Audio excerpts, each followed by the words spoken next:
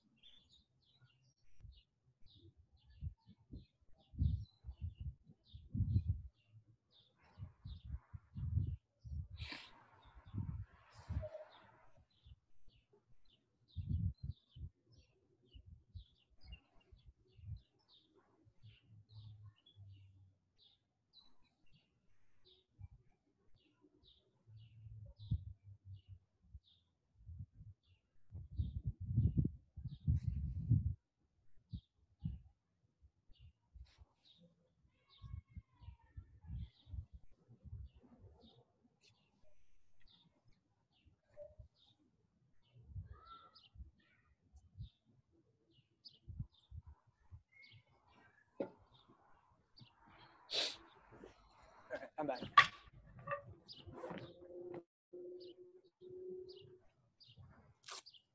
Yeah, kid.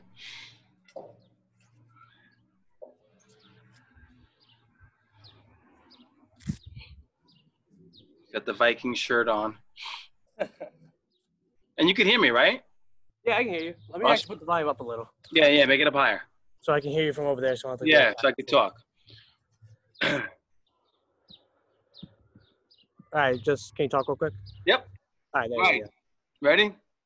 Hello, players and coaches. Doc Show Baseball Instructor. Now we're on part 2. We're going live. All right, John and I just met. We went over his video to discuss some of the components we're going to work on. All right, John, just a reminder, right? Part 1, working on the proper bat, right? We talked about when you see this motion here? Yeah. Now just make sure you get to that power towards the catcher, right? And the other part is not scissoring so much that you come forward. You want to make sure you stay back on that angle. All right. Let's take a couple of swing. Yep, get the bat going first. Good. Now I'm looking at his bat here, right? That's what I'm trying to look at. I'm trying to watch his bat. Okay. So you got better rhythm already. Yeah. Right? Yep, keep going. Better rhythm. Good. Now, honestly, just stop for a second. Your lower half is 10 times better. You're not scissoring as much. Are you thinking about what's helping you how not to do it so that players know? I'm sitting more back. Just that's Sitting more back. Right. Because you put the scissoring so much, right? And then now go slow, turn, right. And scissoring, I just move a little. I just extend to the ball. right. And I'd be curious if I watch this video later, are you getting more extension? Do a couple more.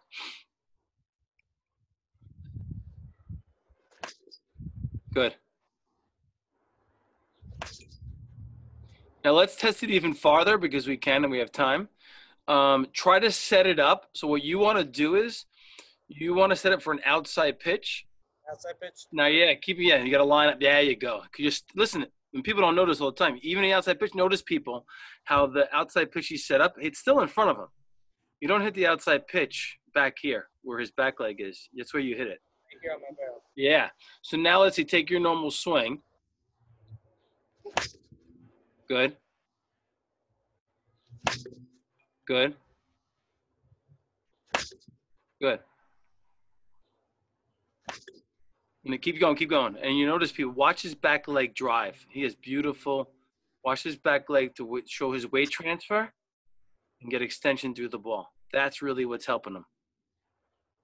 And I'm really making sure that his back leg doesn't twist too much. It does a little bit, but not too bad. Much better. Much better, John. Very cool.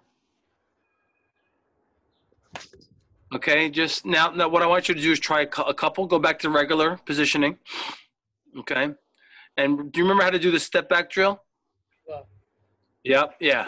That's what I want to see. Because I want to see you do that, right? Because you have always been rotational, and I want you to be a little more of that linear motion coming into it. So I want to see if you could still get a little more linear.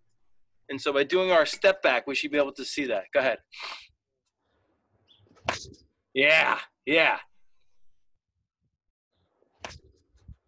Especially that first one, you got much more explosion on it.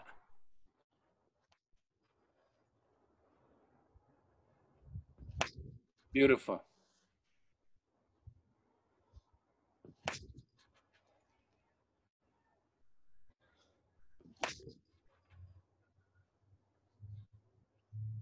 So now here's your next trick.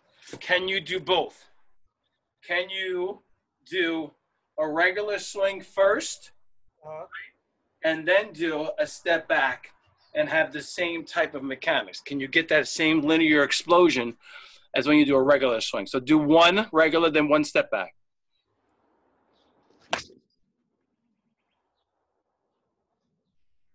And keep doing it. Keep doing it.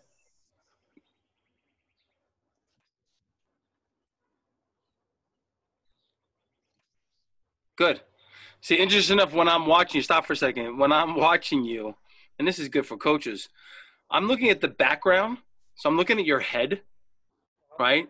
And behind you, you can't see it, but there's a white house and another house. And I'm watching to see how much linear movement you get. And it's interesting. What might help you is to get a little bit wider on your base to start, just a little bit, not too much. Just a little bit, because what's happening is your feet are a little close together. It's not allowing you to load up on the backside as much as you would like to, right? You're getting much more of that when you do the step back. So let's try this again. Do one regular, one step back, but just start with a little bit. I'm talking little, like 3 to 4 inches more than you do, because I want you to feel comfortable. If you don't feel comfortable, then don't do that, but try it.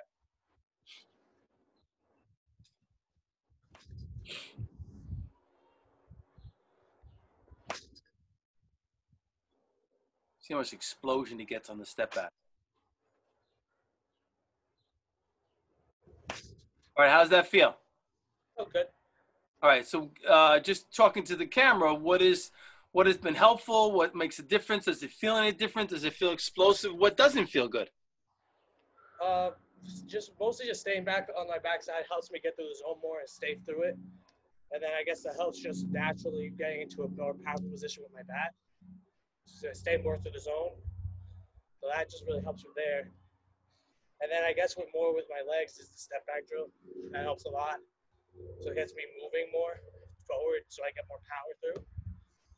Right, and keep that in mind. Keep it in mind, what we want to do is, and I always say this to all my players, that explosion that you're able to get, that little extra on your step back, I don't expect any player to get that much. Yeah. But if you could take that 2 or 3 more inches, why not? You just added some linear power to your swing. Mm-hmm. All right, let's do 5 more. Just all regular, no step back, all regular. But think about getting through, power position. Coaches and players, notice his bat to the catcher perfectly. Notice he's not scissoring as much. 3 more. Good job. 2 more. Good boy, John. Good. All right. So I think we're done here for now. John has a couple things he can work on. I'm going to do this with future players. I think what's great is that what I would like John to do is to work on that. Yeah. In the next day or two, send me updated footage, right? Because I can't analyze this as much. I can't download it and do that. So when John gets a second, maybe when we're done here, John, take a couple of like 3 or 4 swings at that angle right now, because you kind of understand where I'm at, and then send me that, and I could compare the two. We'll look at that next time. All right. All right, brother? Good job. I'm going to try to work and post on it tonight. All right, sounds good. Good job, kid. Thanks, Doc. All right, man. You're my pleasure. I love it.